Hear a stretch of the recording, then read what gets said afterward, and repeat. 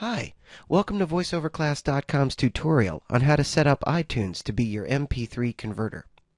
For my money, iTunes is one of the best MP3 converters on the market, and it can be downloaded free and legally at www.apple.com.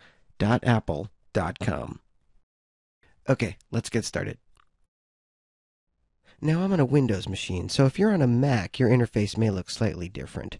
But don't panic, I will walk you through it. It's still basically the same.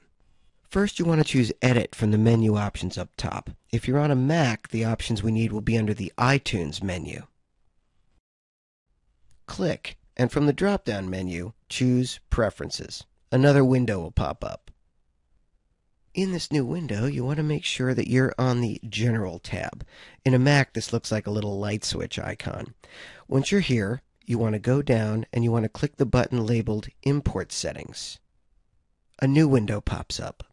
By default, iTunes is set for AAC encoding. It's a perfectly good audio format, but it's not as widely known, so we're going to change it. Click the button, and from the drop-down menu, you're going to choose the MP3 encoder. Now, when you choose the MP3 encoder, iTunes defaults to a setting of high quality 160 kilobits per second. This setting is fine. You can choose something higher if you want. It has an option for 192, or even a custom option if you really understand encoding and bitrate. But in my experience, 160 is fine. I suggest you just leave it where it is.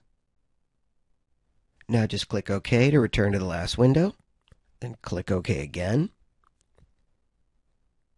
And that's it. You've just turned iTunes into a totally free, very high-quality MP3 converter.